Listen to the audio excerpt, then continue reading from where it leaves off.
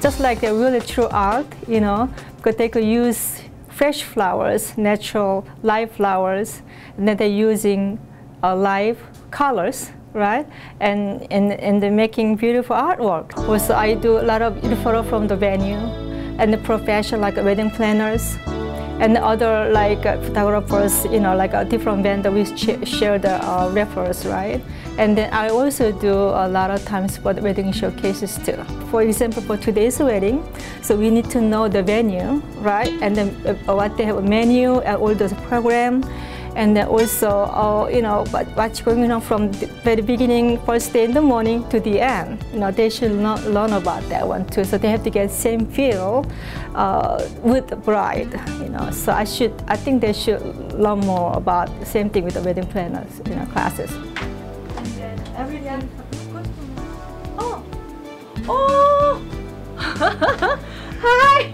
Are you looking at it? They like to choose their dress first.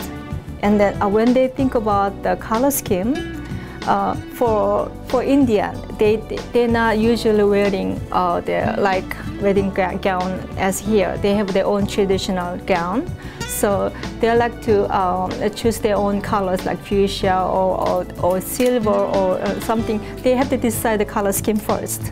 And then later on, they have to decide for like overall color scheme. From there, also decide for the flower colors. 10 to 20% of the bride, they did not decide yet for the colors. They don't know what to do, you know.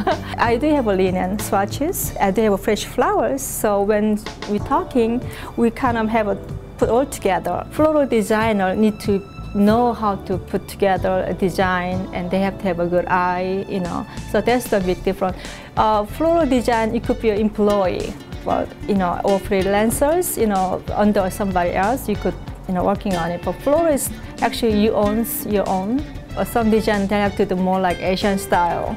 Some designer more fusion style. Some designer they like more like, you know, European style. They have to think about venue, where they're gonna go, high end, low end. They have to have looking at their budget first. Flower expense for their wedding usually like a 10% to 15%. It is very, very hard to make simple but elegant, you know.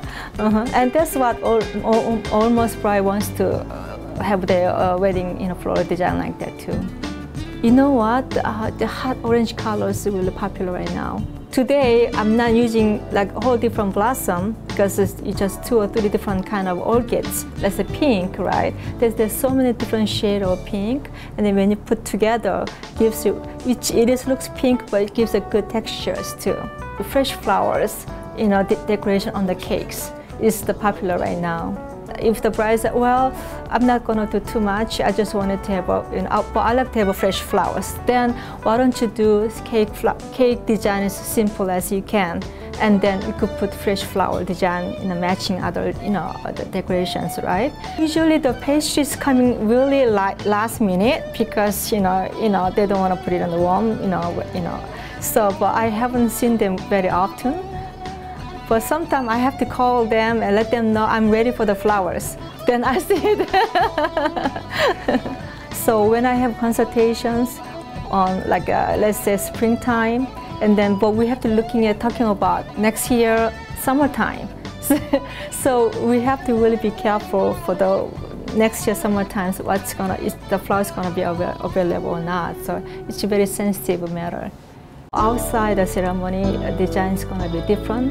So we want to do really lush garden look design, you know. And then for hotel reception, indoor reception, it's kind of a little more formal, classic and formal design. You know, if it's like kind of low design, like not tall, high design, low design on the centerpiece, of course they could take home. Almost 40% of my bride, they out of state, out of town. Not everybody likes my flowers, you know, flower shop too, right?